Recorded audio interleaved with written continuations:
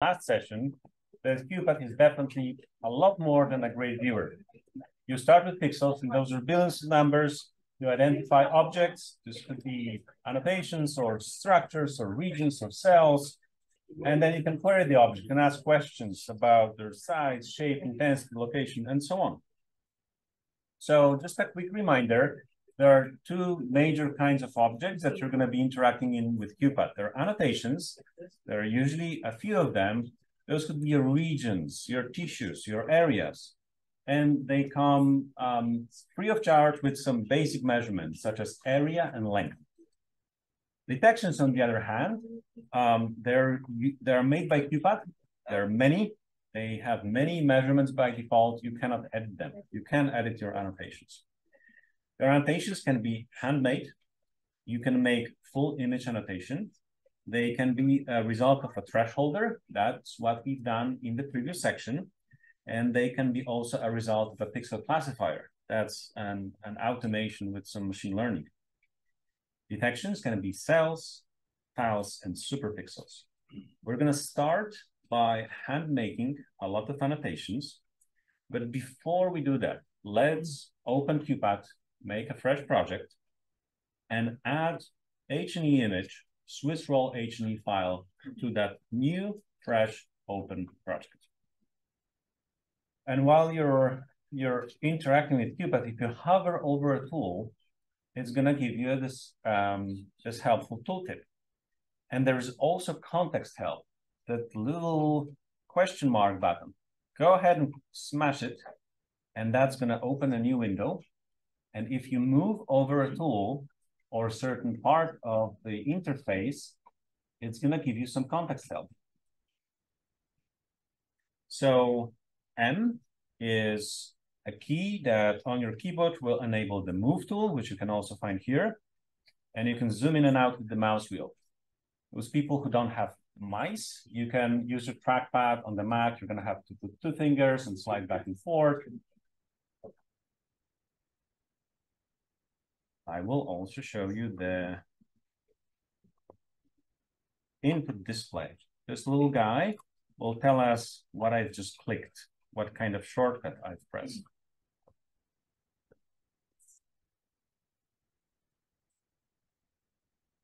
So I'm going to create a new project. Start by creating a new folder. I will drag it into QPath, new project. I'm going to add an image. Swiss roll H&E.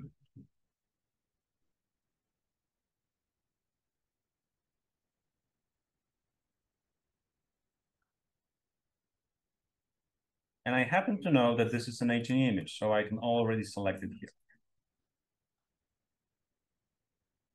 Double click to open it. And now let's go to View, Show View Tracker.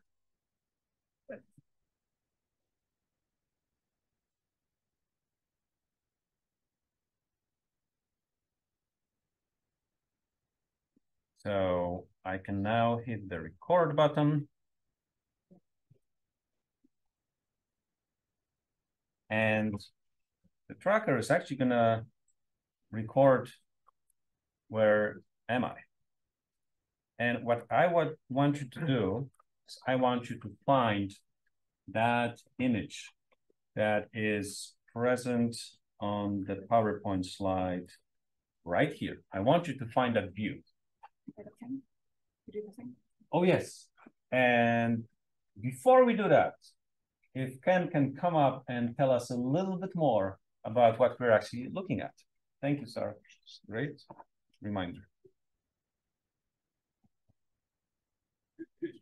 And we're going to make a new recording for Ken. Take it away, Ken. Hey, thank you. I'll try to be very quick here. So a lot of you are familiar with Swiss rolls, and Swiss rolls can really only be completed on very small animals, mice, rats, essentially where you roll the whole gut up, hopefully fixed. There's a lot of problems with Swiss rolls, but we'll save that for a different time. You roll the whole gut up, and then it all fits into a tissue cassette. And what you get at the end is sort of a Swiss roll looking shape and different rolls of the gut. So this is just a snippet from a Swiss roll. And what's cool here is you don't see this a lot. See how the epithelium down here is very different than sort of the gut epithelium? So the reason that this is they've actually taken the animal's gut all the way to the anus and rectum, and this is the rectum here. So this is the epithelium that's on sort of the outside of the mouse. There are quite a few inflammatory cells all throughout here, and I work at an immunology institute, so everybody says immune cells. Pathologists say inflammatory cells. Essentially the same thing, except inflammatory implies a pathologic process. Here, there's quite a bit of clear space in sort of the stroma or the interstitium, as people would say. What that is that's edema.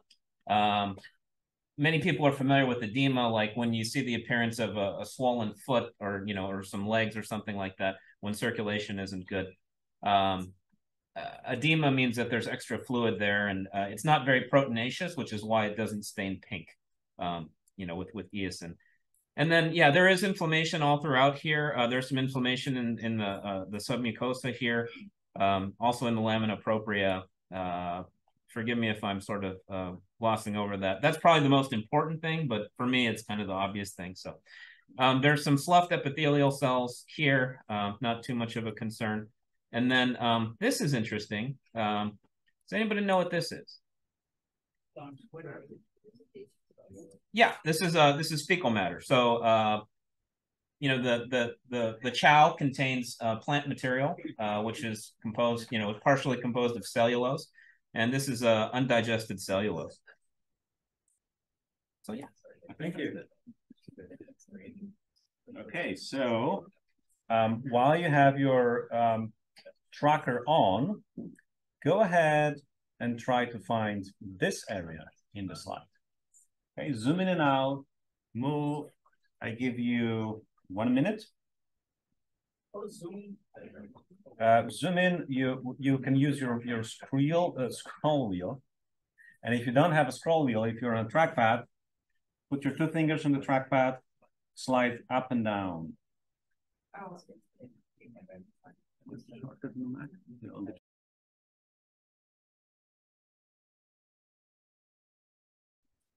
Okay, how many of you found that spot? Whoa, look at that. Awesome. Okay. That's fantastic. So when I stop recording, I can click on the More button. And first of all, you can play the movie. And then you can also enable data overlay. And that's going to show you how you've interacted with the slide. I was lazy.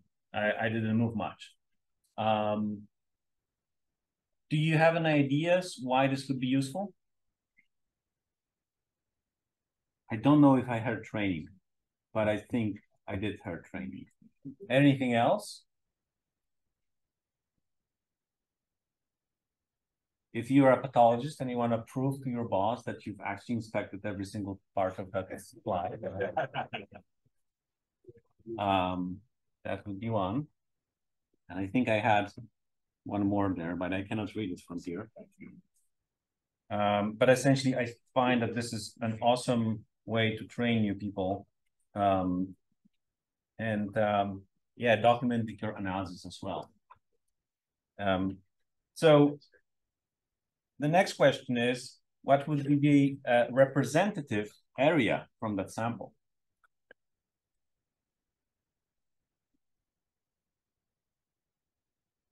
How do you think? What do you think? How would you even try to find it where the sample is so diverse? Okay, keep that in mind. And we're gonna go to the next part of this, which will be adding arrows. So that's new. That's a new feature in 0.5. On the top here, you can right click on the line tool and you can change it to an arrow. So in that area, and someone sneezed pretty badly. Please wear those masks.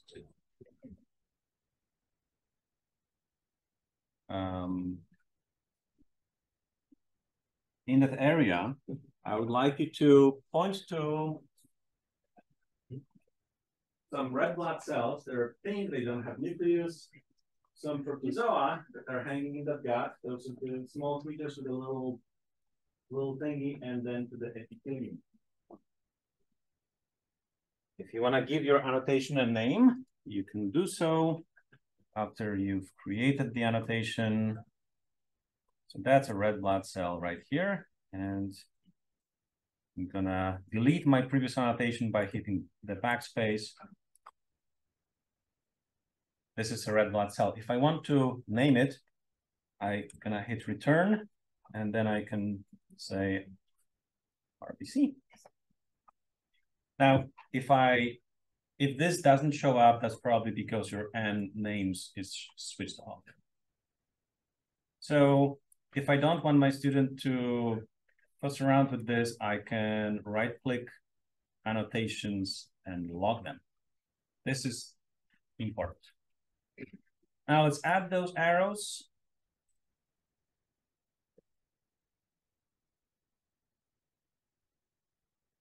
You can add description here.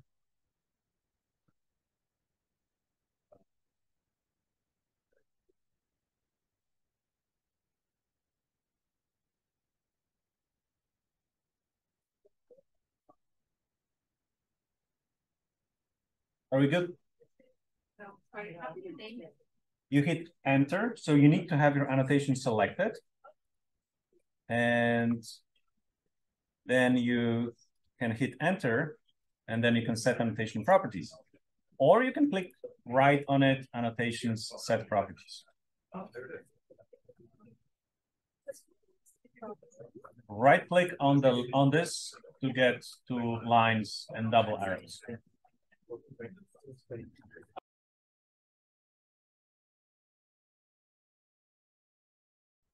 So a couple of things that came up. N is to show and hide annotation names. This is to show and hide annotations. And if the annotation is selected, it will always show. Add a few hours to mucus secreting cells. Those are the mucus secreting cells. Okay. And select all of them. You can hold your control or command key and click on them and hit enter or right click and set properties and call them goblet cells.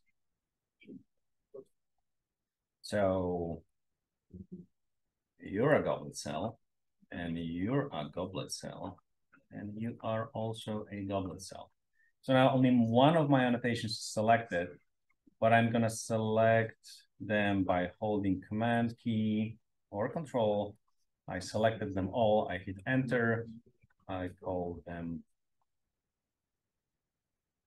and I will log them just to make sure that no one messes around with these guys. They're important. They really help to protect you.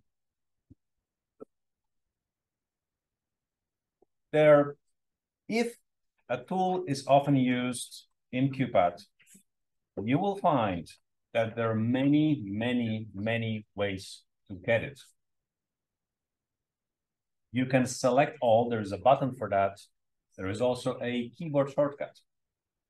You can use the move tool and double click on annotation to select it, or you can then hold control or alt to select multiple. There are many ways to get there. That's my point, right? It's like a workshop, but this workshop is so amazing that you take a hammer and it's already, it has a built-in drill and it has a spray can attached to it. It's just amazing, right? And it's made this way because someone was really annoyed at lack of certain annotation options, and it was taking too much time to do something. There's a lot of built-in, sometimes even undocumented tricks and tips on how to do that. There is also this button that's called selection mode. where you can click on it, and then you can mark the area that you want to have selected. And it's also important to know how you reset your selection. So if you click outside of the annotation, you're going to reset it. There is also a shortcut, and there is a command in the menu. So go ahead, try to make a few annotations. They can be lines, and just practice this, okay? This is going to be important. You're going to use it all the time. Make some annotations, select them.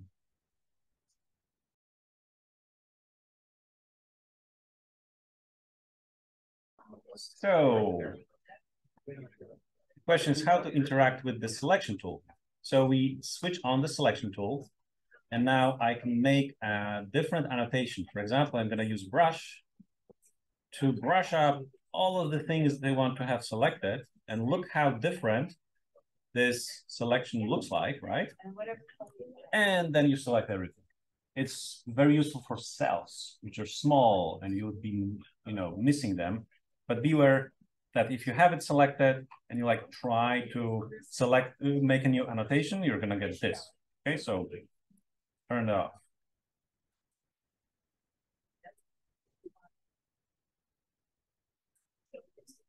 Let's annotate some more. You would like now to duplicate an image from your project's view. If you don't remember how to do that, I will show you in a moment. Then you want to use the brush tool, shortcut is B, and write your initials. First, go to high magnification, zoom in, and write your initials, and then zoom out and write your initials on a big piece of tissue. I'll show you how to do it in a moment. We go to projects, we right click, and we duplicate an image. Actually, before that, I'm gonna save this one. And I'm gonna duplicate. Do I also want to duplicate data files? If yes, all of those annotations will be transferred to a new image. I'm gonna do it for now. I'm opening up my new image, and now my annotations are here. So I'm going to go to annotations, select all of them, and delete them to start with a clean slate. But my first entry in the project contains all of my hard work. Okay. Now I'm going to take brush tool, that's B. And I'm going to zoom in, write my initials, zoom out, write my initials. I cannot write. There's a bug. There is a bug. I cannot write outside the image. Do you think it's a bug or a feature? Yes, that's a feature. Okay. Now, if you have an annotation tool selected, depending on your preferences that you can set, that tool, I think by default, stays selected. Now, if I want to move around, I can temporarily press the space bar, and then I can move. Otherwise, I will be annotating. I annotate, I press the space bar, and I can move. Okay? You annotate, press the space bar, and you can move. You not hold the space bar anymore, and you annotate again. How many of you have your initials on the screen? Great. Okay, now it's time for some magic. We are going to be interacting with the software at low magnification, and I'm gonna select all of my annotations and delete them. And I'm gonna press W or want, and I'm gonna annotate some epithelium. This is epithelium. That's epithelium. That is a muscle layer. That's a muscle layer. That's a muscle layer. Let's annotate some epithelium. One tool is a context-aware tool. It essentially recognizes similar pixels. Its functionality depends on the level of magnification. So if we zoom in, just like with the brush tool, we are annotating smaller features. If we zoom out, we annotate big features. If you made a mistake and you want to start over, press delete. Now, this annotation is red, which means that it's there, but it's not selected. And at this moment in time, I'm gonna do something which I'm gonna show you how to change the default color of the object, cyan. And now hopefully you're going to be seeing that better. And I'm also going to change the thickness of the annotation line to something more substantial. And show the fill annotations. Yes. And we can also go to view and fill annotations. And now we are seeing those annotations with some opacity inside. Okay, so how many of you have successfully used wand tool? Okay, not enough. You go to a fresh area, you press the wand tool, and you annotate. And depending on your zoom level, it's gonna annotate smaller features or larger features. For things like muscle versus epithelium, you want to zoom out. Okay, so we have this annotation for the epithelium, and I will double click on it, and I will set properties.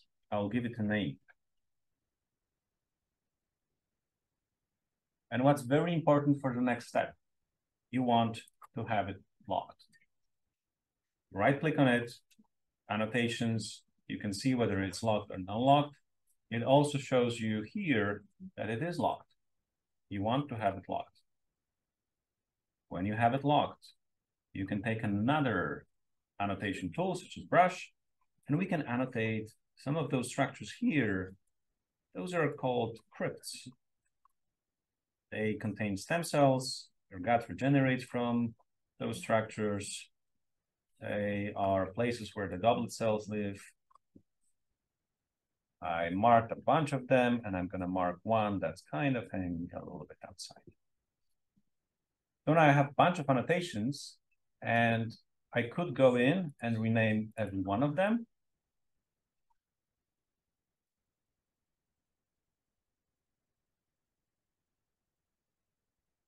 That will be helpful for the next step.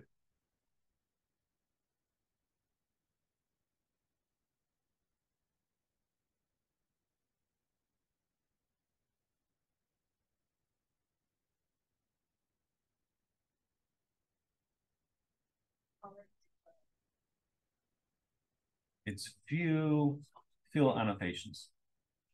You're welcome.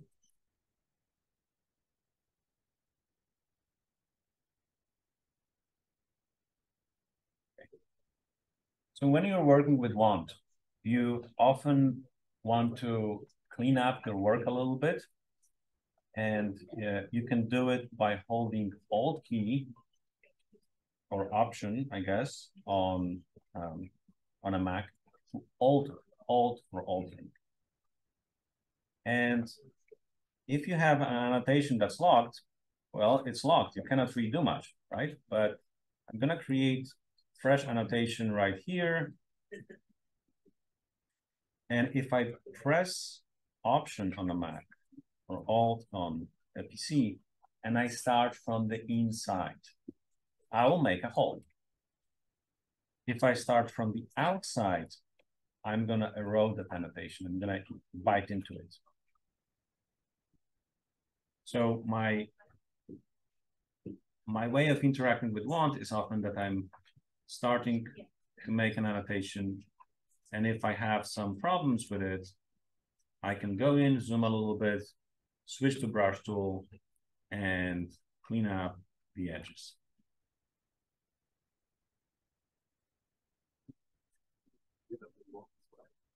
And you can absolutely do that with the wand as well. Yes, yes.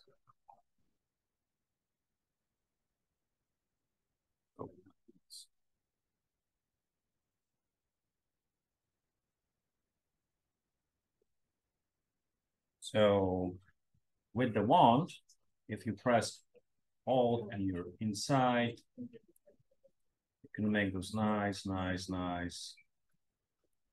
holes for goblet cells, for the lumen of the crypt.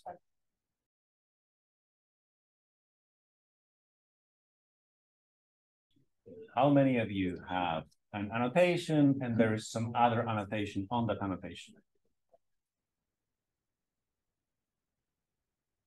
Those of you who do not have that, let's simplify things. You're gonna get the brush tool. You're gonna make an annotation. You're gonna right-click on it and lock it. And then you can create another annotation on the top of that. And maybe another one. Okay. So just to make my screen a little bit cleaner, I'm gonna use my selection tool to get all of that and get rid of it. And now I have a few annotations here.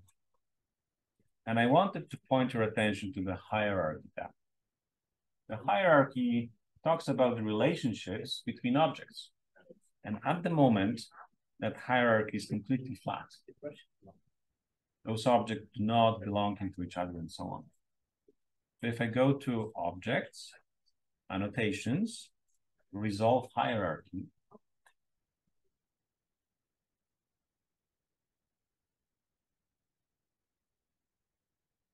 I can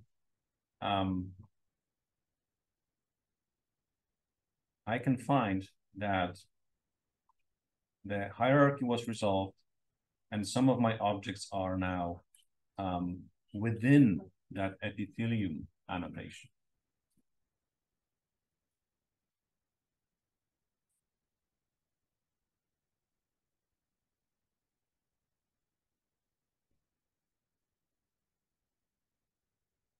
Can you do that one more time? Sure. A little bit better. So you create an annotation. Oops, no, it's a selection tool. Have an annotation. You lock it. You create another annotation.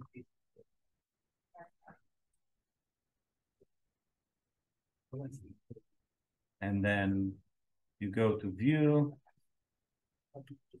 Sorry, Objects, Annotations, Resolve Hierarchy. And Cupid will find the relationship between those objects.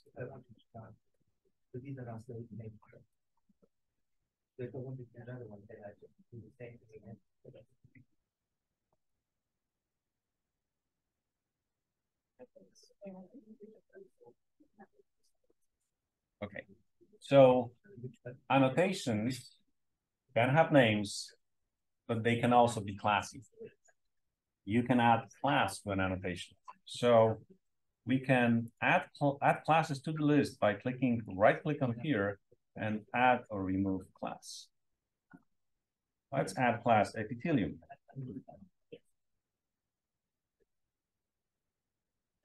Now we can select our epithelium annotation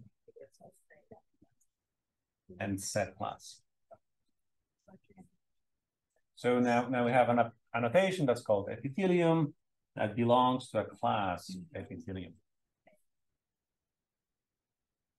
And I can add a class called crypts. Get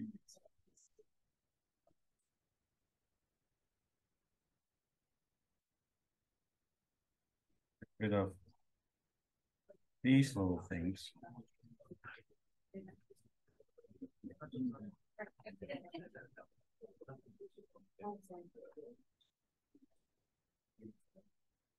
So I can select my annotations from the list. I was holding my Shift key to do that quickly. And I will set class to crypts. I will now ask you to click on the Show Annotation Measurements. And we're going to celebrate our first measurement. And I will take a round and help you. Okay. So with annotations, the way how they are resolved depends on whether their boundary is inside the parent annotation. Okay, so if it's outside, then it's not within the parent object. In that measurement table, you can double click on one of the objects, and it's actually going to focus your viewer on this. So you can also sort. I want to find the smallest annotation that I've made. I'm gonna scroll to the smallest one, double click that. That's my tiniest one. We also see what is the parent and what is the child. So the parent of this annotation is epithelium, and the parent of this particular one is the image, because apparently its boundary goes beyond the annotation of the parent.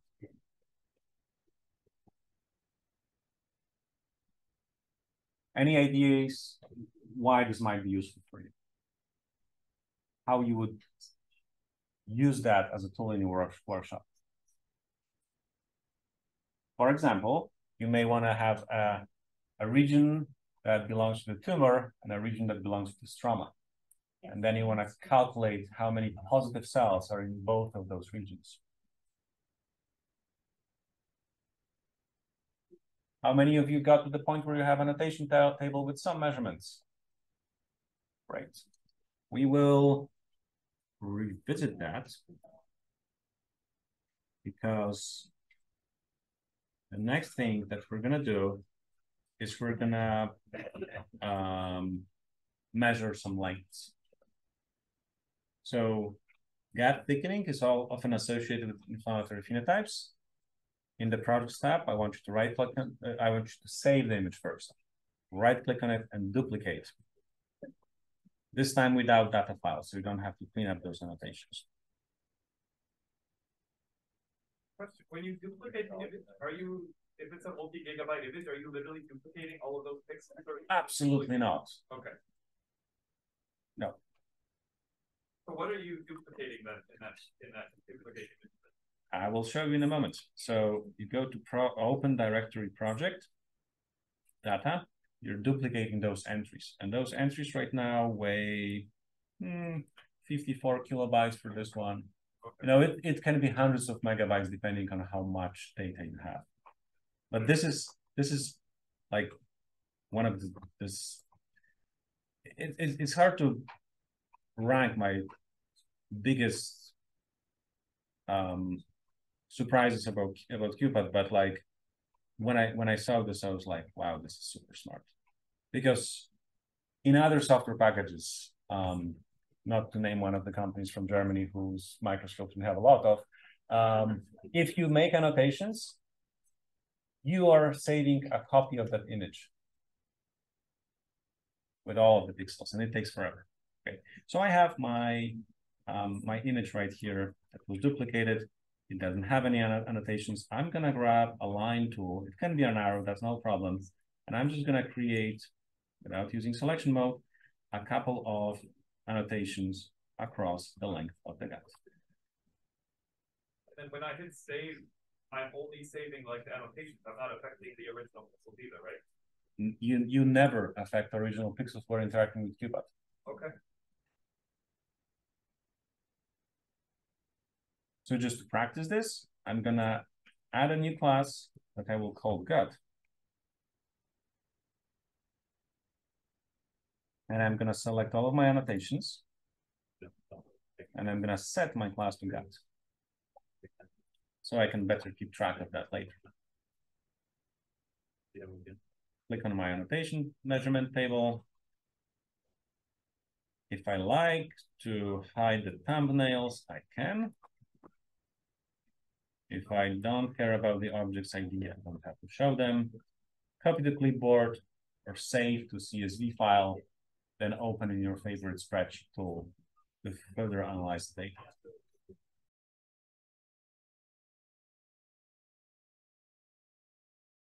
you can also learn the one thing that's going to change your life. If I wasn't on a Mac, I knew by heart. Command and L, or Control and L. Control and L, or Command and letter L. Okay. This opens commands list. I will search for annotations.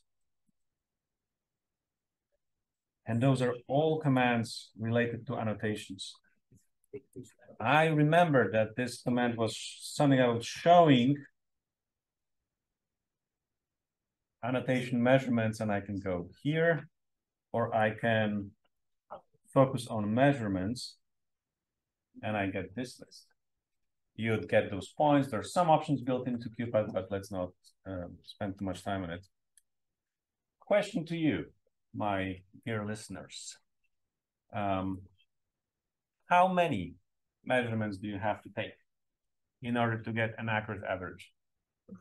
Looking at this data. 5 is enough, you think? That's a lot. Good one. Do you think the orientation of this tissue is consistent? I think it's pretty good, to be honest. It's not the best, but I've seen a lot worse. How you would ensure that you're selecting areas for measurement that give you that consistency? Well, it's kind of hard to do, but if you know a little bit about the anatomy, you know that there should be 2 layers of muscle, right? So you can select areas in which both of those areas are visible, or where crypts are cross-sectioned in that nice way and not in that awkward way. A big question is that disease process patchy, or it's very uniform? If it's very uniform and the whole organ looks very badly wounded, right, then you probably don't need as many. But if the disease is patchy, then there is a region where the inflammation is really horrible, and there is a region where the inflammation is just bad. We already told you this is a small crop, right? So, in fact, this is the whole Swiss roll. That's how it looks like. So, remember our game to find that little piece of tissue sample? And I always get triggered when people ask me to show them a representative image, because I don't know what it means. I mean, a representative of what kind of measurement, right? So this is something that we're gonna get back to. And now I'm gonna spend a little bit of time showing you how to manually count. And then you're gonna forget about it promptly and learn how to do it in an automated way. But the point selection tool can still be useful. How many of you have a need to report the data back as in per field of view of a standardized microscope? That next exercise is for you. We're gonna specify annotation. You can use command list to find specify annotation. And if you like, we should actually switch to this file called ka67-line. So you can just drag and drop it in the same folder, into the same project. That's fine. So I'm just gonna find my files. ka67-line, the big one, the 159 megabytes one. Drag and drop. I happen to know that this is an HDAT image. I do want to save my changes. Okay, so now we can zoom in a little bit. We can go to objects, annotations, specify annotation. We're gonna get an ellipse with a width and height of 500 microns. We will use microns.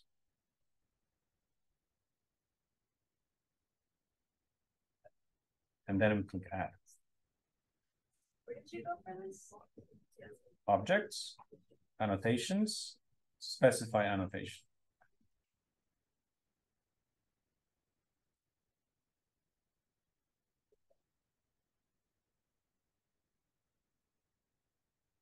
So my count here tells me that a circle of 500 by 500 corresponds to a field of view of a 40x objective with an eyepiece with a field number 20.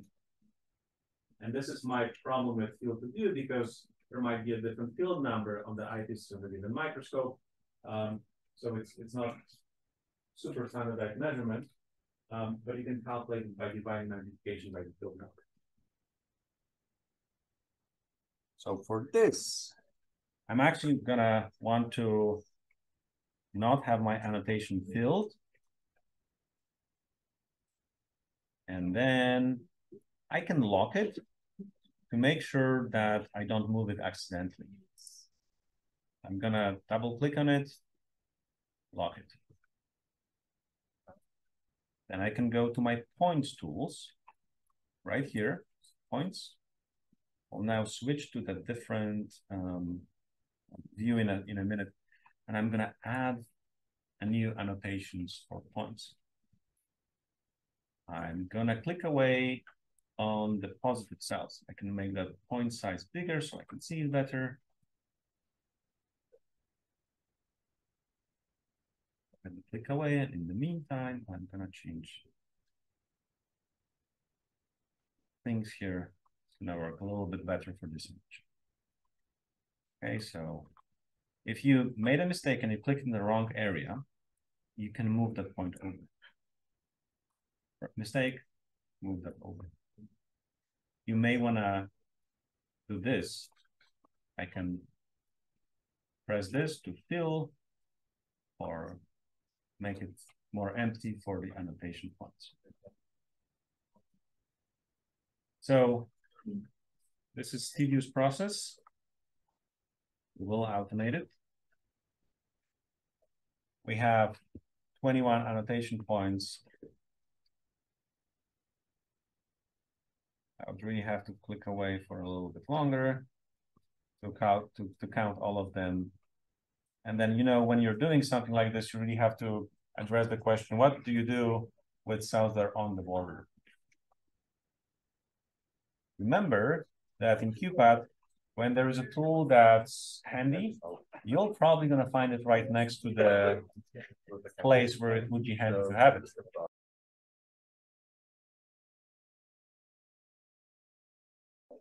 I want to add a new annotation, and I want to call it artifacts,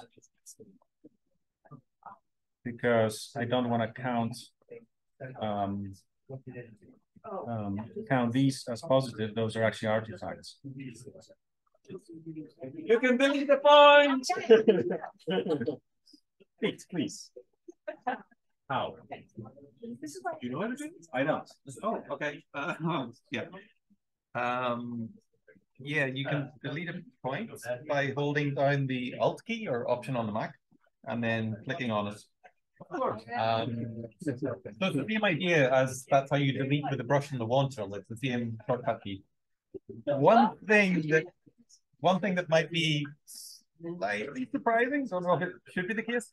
If you click on a point that isn't selected at all, with the Alt key pressed, it won't delete it immediately. It'll first select it, just to try and avoid you accidentally deleting a point just because you clicked somewhere. So if the points are selected, Alt will remove. If they're not selected, first it will select them to give you a second chance, and if you click again, it'll delete the point. So yeah. So it's also a lot of fun for us to do those events because we learn a lot as well every single time.